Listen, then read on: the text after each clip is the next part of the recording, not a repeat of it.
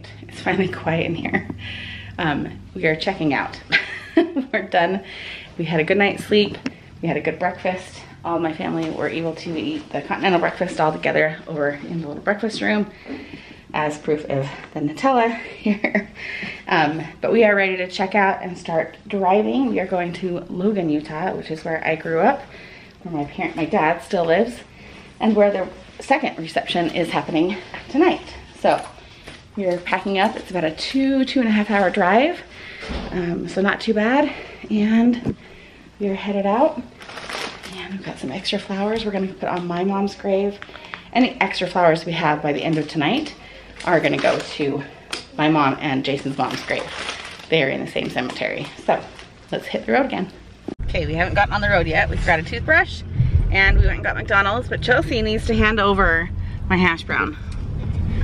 Hand over the hash brown. She thinks she gets them. And they got lucky. Chelsea Marie! You do it to me all the time. That's called mom tax. There's nothing called child tax. Yeah, there is. No, there's not. Anyway, I had a deal on my phone that it was, I wanted them to get smoothies, but I actually wanted a milkshake, and I had a deal on my app that if I bought one milkshake, I got one for 29 cents. So they are lucky and they got milkshakes for breakfast. Yeah. Even though we already had breakfast. But we are finally on the road. And it was like going over this little attractions here. Well, there's not much to see. There's the gorge right there. It's really pretty. That guy's gonna jump. Oh, really? Where? Yeah, he had a parachute. Oh. Andy's husband, Josh, jumped off this like a couple weeks ago. Oh, there goes some. She's jumping. Oh. Yeah, he jumped off a couple weeks ago, and Andy watched. It was pretty cool. But wait, jumped off that? Yeah, Josh jumped off that. Bungee jump? Yeah, he was like tandemed to someone. Okay. But it was not bungee. They flew off. Oh, parachute. Parachute off, okay. Yeah. Because you're not jumping in the water. No. Okay. No, but it wasn't bungee either. Yeah. So, pretty cool. But we're gonna hop on the road, and you're gonna quickly see there's nothing to see. So. Well, you can turn the camera around and no, I'm see just. that there's nothing to see. No, I'm gonna film, but like they're gonna see that there's not much to see on this part of Idaho. It's pretty barren and pretty desolate. So, let's head to Logan.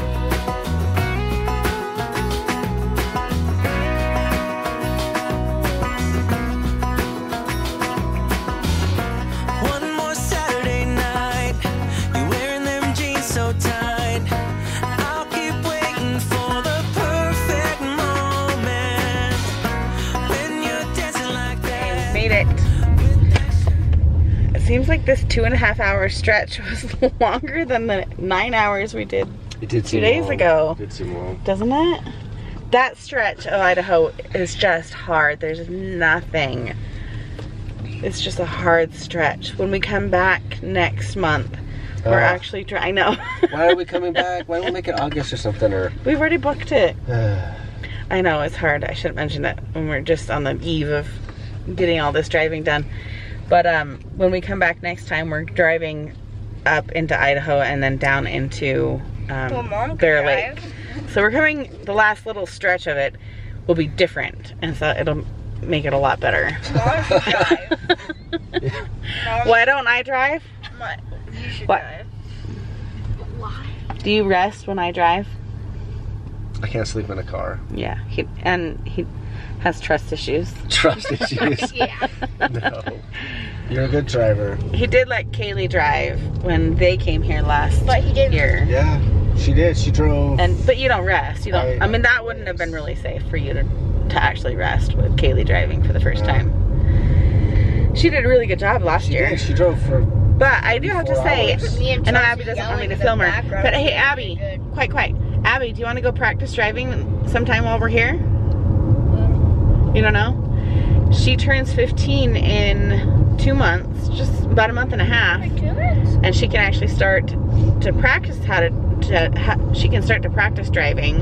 And then in about 6 months, we'll get her permit and start taking the classes, so that when she's done with the classes, she'll be right in line to get her driver's license. She'll be legal. When she turns 16. Yeah, we'll do it more legal this time. We're still doing it. She technically still can't drive right now. No, I know. without a With permit. With Kaylee, we just did it without Well, any permit, without any. Yeah, because it was the pandemic and there was literally no one on the road. It was so easy for Kaylee to learn how to drive.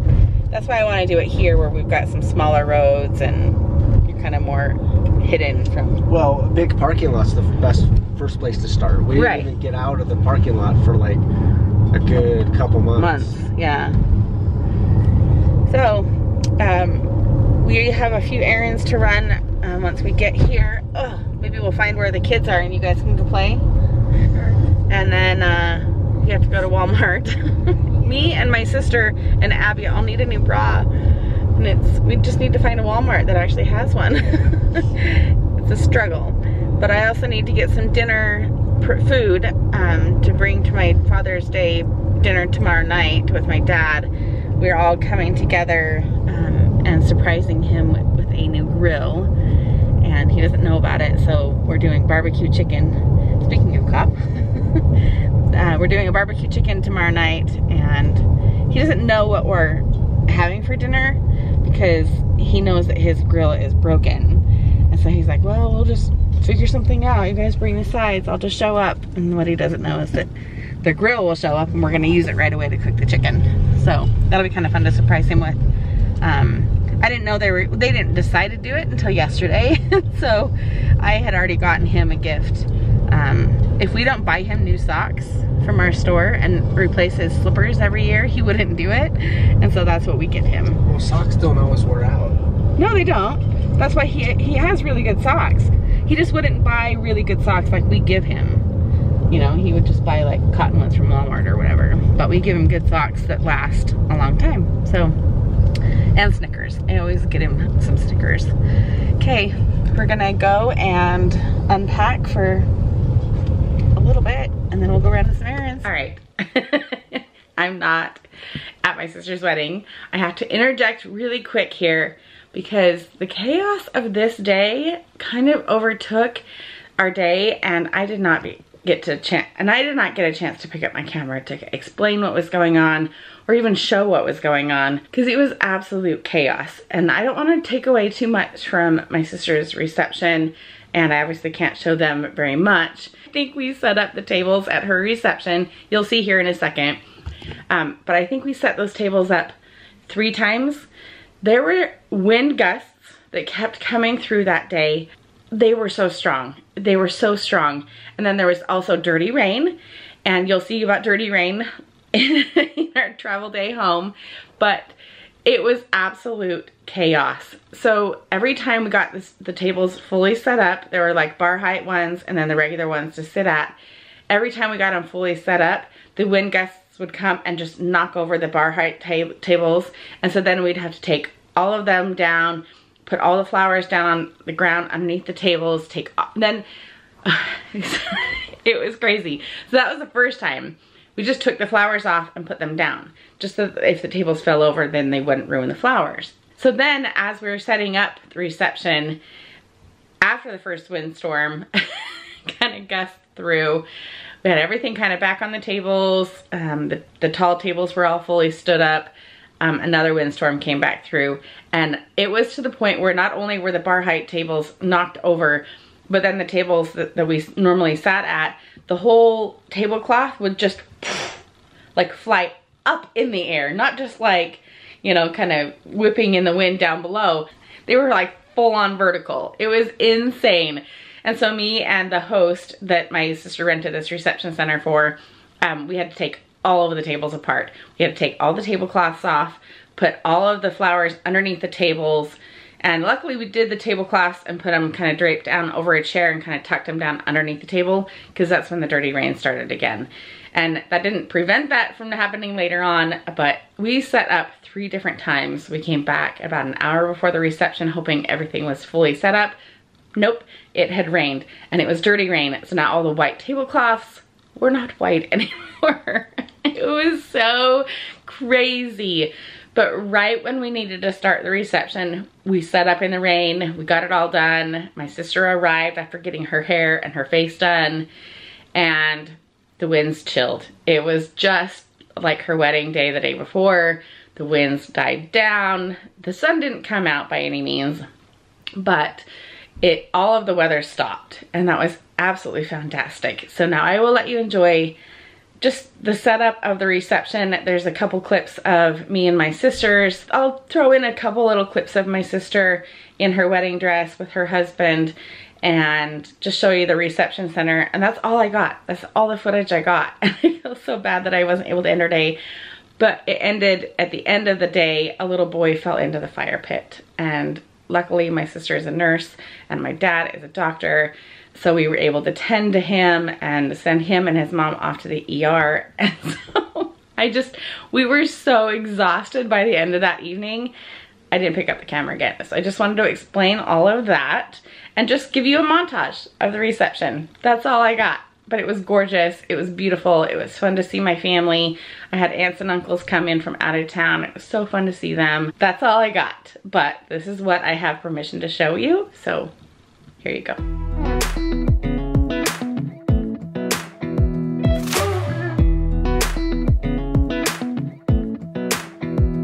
Come a little closer.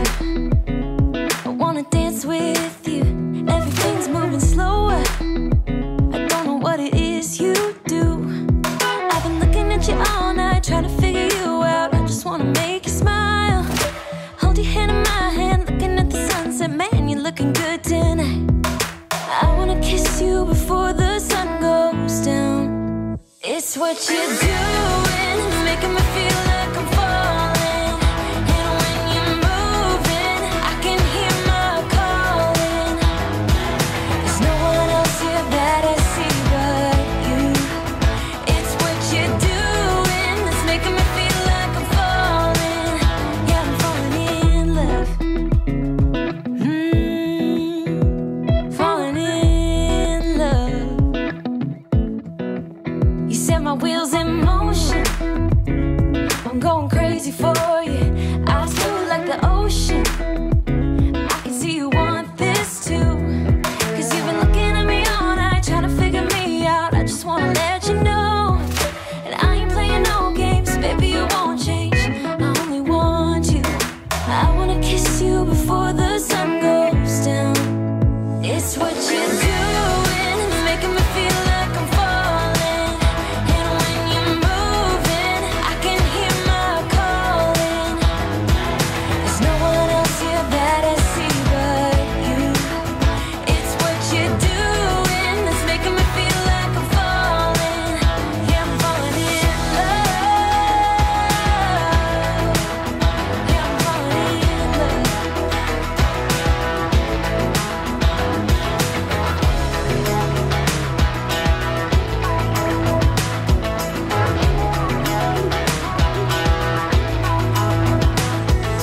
I wanna kiss you before the sun goes down. I wanna kiss you before the sun goes down.